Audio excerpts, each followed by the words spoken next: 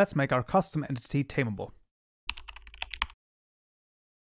Alright, we find ourselves back in the tutorial once more, and in this tutorial we're going to be making our custom entity that we've created last time tameable. Now this is actually not too crazy of a thing to do.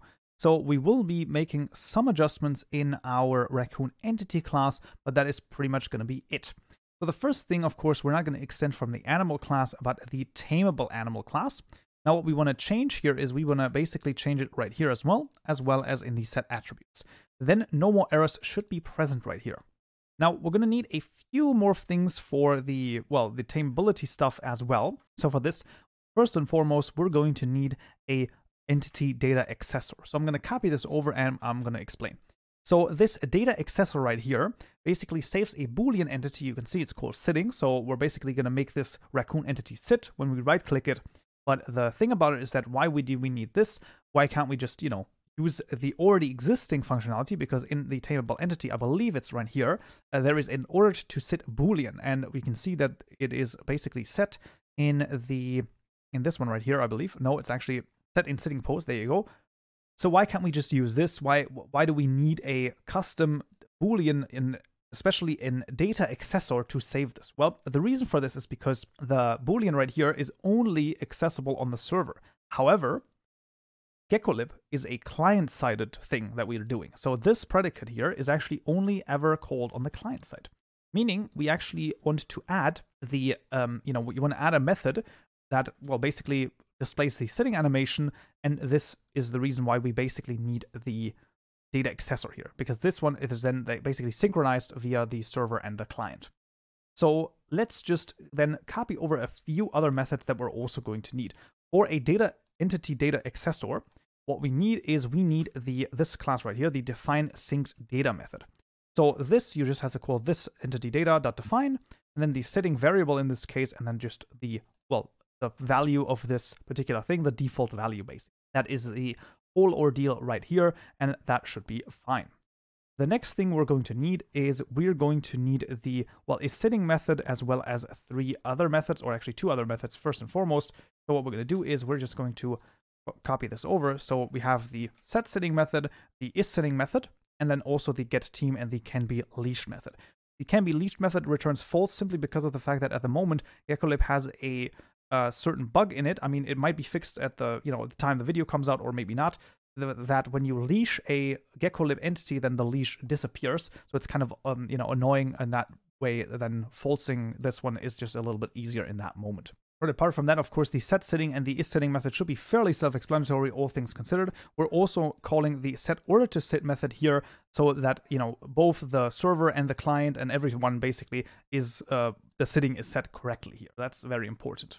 We also want to call the set tame method. So this one is just going to, basically give our tamed entity a little bit more base stats. So you can see we're increasing the health here, the max health, the attack damage, and the movement speed. This is not necessarily done, and also I highly recommend playing around with those numbers. These are quite high, all things considered. But once again, you can just play around with them on your own time and be open to experimentation on the numbers one way or the other, because, making everything balanced is a thing that it's going to take a lot of time one way or the other.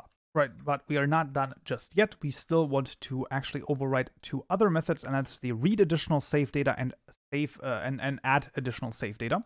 So these 2 methods are incredibly important to add, because the general idea here is that these methods, right, similar to what we've seen in the block entity, these are called when the actual world is saved, and we basically want to save the sitting variable properly. Now, once again, this ordered sit variable is saved properly, but not our custom one, and this is why we basically need to do it in there as well. So that is very important as well. And now what we can do is we can also call the sitting animation right here.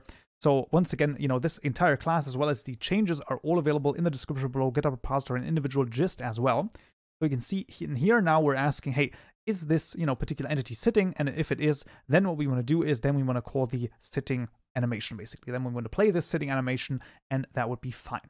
We also actually wanted to add 2 methods, or rather 2 goals right here. So the number one most important goal is this one right here. This is the sit when ordered goal. This one has to have one of the highest priorities, if not the highest priority. Otherwise, your entity is just going to sit down And then it's going to say, you know what, wait a second, my random scroll goal has a higher priority, so we're just going to continue. So the lower the priority here, the higher the priority, so to speak. So 1 would be the highest priority and 6 would be the lowest priority. That's the general idea. And then we can also add the follow owner goal. So let's just add this as well. That's going to be right here. So you can see this is the follow owner goal, and it's just going to follow the owner.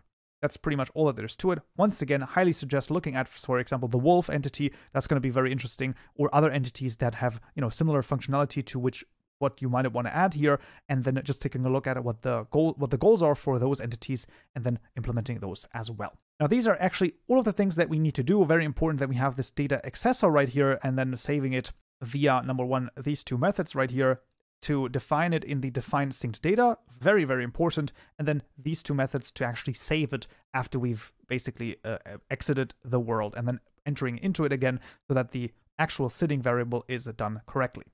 And now, last but not least, there is one more method that we need, and that is, of course, the right-clicking method. So we have to somehow be able to tame this entity, and that's going to be done with the MobInteract method. So I'm going to copy this over as well, and this is going to be pretty freaking awesome. So you can see the MobInteract method. This is when it's called when you right-click a particular entity in this case. So you can see that we have the player and the hand here. So we can get what the player is holding in its hand, and then I've already defined an item for taming here. So if the item that the player is currently right-clicking this entity with is actually an apple in this case, right? This is the item for taming, and the actual entity is not tamed, then what we're going to do is then we're going to tame it.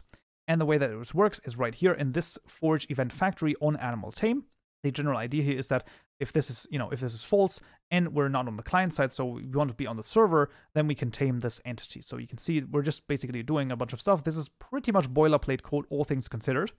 And after this is done, then we have tamed our entity. We're immediately setting it to sitting. So this is what I'm doing. Basically, I want to sit the entity down as soon as it is basically tamed here. And then down here, we can see if it is tamed and we are on the server and the hand is the main hand, then I'm sort of toggling the sitting, right? So this is just me right-clicking this entity without anything in my hand. That's the general idea here. And the reason why we also have to specify the main hand right here, this is incredibly important, because otherwise we're going to toggle it twice, because this MobInteract method is actually called once for each hand. So it's going to be called twice, and if we don't specify the hand here in this if statement, we're going to basically toggle it from false to true, and then from true to false again. So basically toggling something twice, of course, just makes it like we wouldn't have done anything. So therefore, we need this hand here as well. So once again, I highly recommend checking out some vanilla examples of the MobInteract method. So for example, let's just take a look at the wolf right here. So the wolf is actually quite crazy. Like, you can see how many different goals there are. There's also things like the prey selector, so you can select preys, and then it selects different preys and then actually attacks them, things like that. I highly recommend you have to just take a look at this and see if you can just get a sense of how vanilla does it. So do hurt target, I believe, is the actual, when you hurt a target. So when this one attacks something, and then here you can see the MobInteract method as well. So it is very similar, all things considered, but you can see quite substantially longer actually, because there's a few more things, like when you actually right-click with a specific item, then you can heal this one as well. So once again, highly suggest take a look at the vanilla stuff, the vanilla examples. I cannot stress this enough. It's the best resource that you have at hand. Whatever the case may be, these are all of the things that we need to add. Once again, all of this is available to you in the description below. GitHub repository and individual gist as well. And let's see if it works. All right, for instance, in Minecraft, so let's just spawn a few and right-click with an apple. And there you go. We have it tamed and it sits down. Let's just get another one. There you go. And, well, we can basically right-click and then you can see it's no longer in the sitting animation. It should follow me as well. So, it's going to zip around and then at some point it's going to follow me as well. And if I go back really, really far away, then it should, in theory, also teleport to me. There you go. And the other one that I've basically set sitting, it doesn't follow me, and it should also not move until, well, I basically, right-click it again, and it's going to follow. I mean, oops, that was not my intention. There you go. And there they both are, basically zipping around. Now, the reason why they're so speedy here is because we are increasing the speed when we actually tame them. That is in the set tame method. I'll show you this in just a moment again. But yeah, that's pretty much how easy it is to add some tameable and sittable entities to Minecraft. Right, just for completion's sake here, the set tame method, as I've said right here, right, where we set the movement speed, as you can see, to 0.5, which is quite high. The normal movement speed is just 0.3. So once again, the numbers just play around with them a little bit, see what you can basically find for the numbers in terms of balance. It's going to be something that you need to play around with one way or the other. But yeah, that would pretty much be it for this tutorial right here. I hope you found this useful and you learned something new. If you did, I would very much appreciate a like. And don't forget to subscribe for more tutorials just like this one. I also want to thank all of my lovely Patreon supporters for supporting me and this channel. It is very much appreciated, and I'll see you in the next tutorial. So, yeah.